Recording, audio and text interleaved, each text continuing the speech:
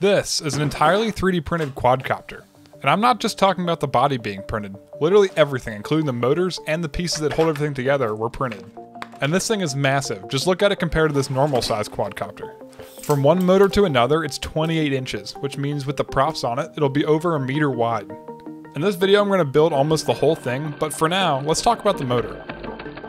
Now in a previous video, I built this version of the motor, which was designed by Christoph Lamer. However, since then I've made a few upgrades. So quickly, let's go over how this motor works. Inside the motor, there's a core printed from magnetic PLA, which copper wire is wrapped around. Magnets are inserted into the perimeter of this outer housing, which creates a field that the coils interact with when energized. Look at that, wow. Now all these parts of the motor work great. However, up at the front of the motor, there's some room for improvement. In the original design, the propeller is locked onto the motor with this inner locking feature, and then the whole motor is held together with an 8mm shaft and collar. This doesn't seem very reliable to me, so I threw out the old design and fixed it.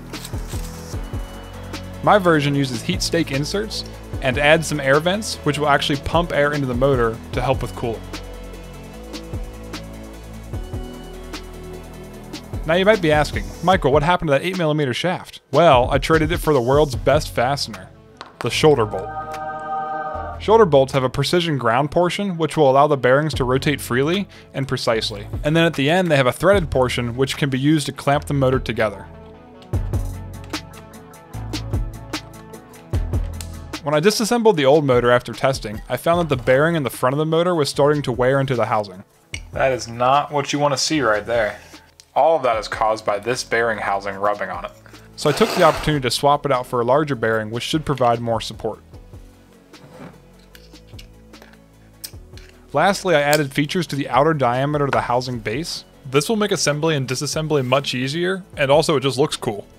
Okay, with the motor assembled, we need to test it. First step was to pick up some veggies, then set the motor to 4,000 RPM so you can dice them nicely.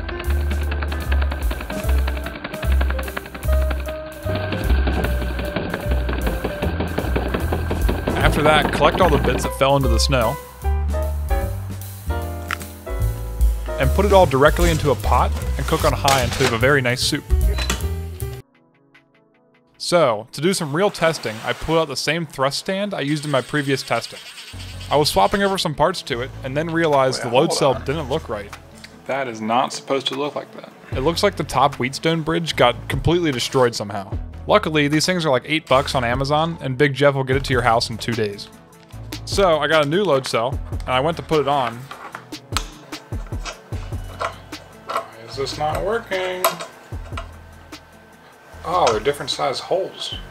So I was like, no problem, I got plenty of bolts laying around. But that's when I realized the previous and the new load cells don't have the same bolt pattern. At this point I was getting mildly frustrated, and decided just to fix the aluminum plate with a hand drill, but then I realized the motor adapter plate won't work anymore either since there's a new hole spacing. So I had to reprint that, and after all that, finally we're ready to test.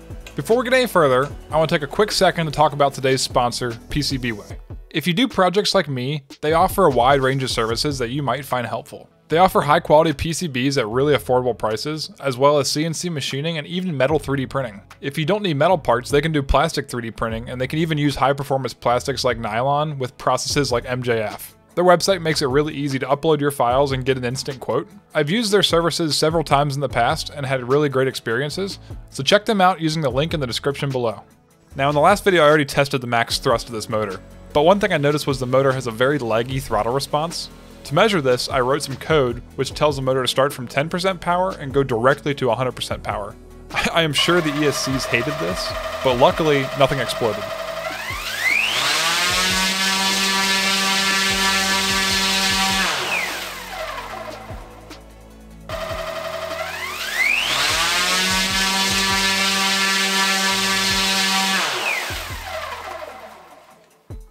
As a baseline, I also did the same test with the biggest off-the-shelf motor that I have. This is definitely not a one-to-one comparison because there's a huge size difference and rotational mass difference between these two motors. But listen, I'm still going to compare them anyway. Looking at the data, the off-the-shelf motor reached its max thrust in 0.8 seconds. However, the 3D printed motor took almost 2.5 seconds. I'm not sure if this is because there's just way more rotational mass to accelerate, or if it's a result of not having a ferrite core like off-the-shelf motors. Either way, it will definitely impact the performance of the quadcopter, but luckily I think it's good enough. Now this video isn't just about the motor. We're building a quadcopter, right? And what's the most important part of a quadcopter? The arms, of course. It's got 4 of them. These are the arms for the quadcopter. You will notice that they are very fancy. That is because I used a generative design tool to make them. Now generative design has been around for a while, but it's seen a recent resurgence on YouTube, so I figured I'd give it a shot. The way this worked was I gave the tool a starting shape that looked like this, and I told it to remove as much material as possible while keeping the strength it needed.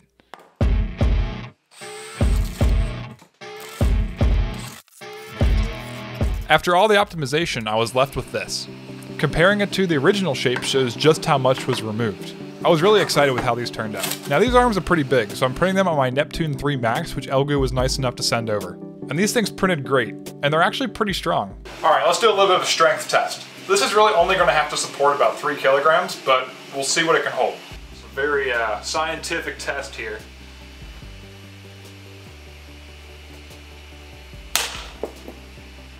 All right, so clearly the dovetail portion is the weakest point, which is kind of ironic because that's the only part on here I did design. But just to make sure they could handle the forces from the motor, I went ahead and did a test at max power.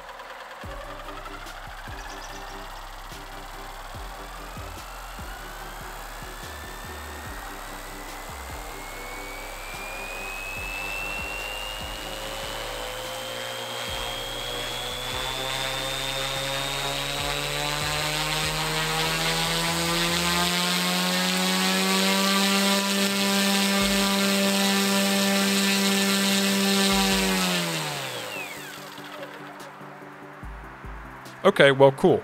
The motors work, the arms work. Now all I have to do is a lot more printing. Literally so much printing.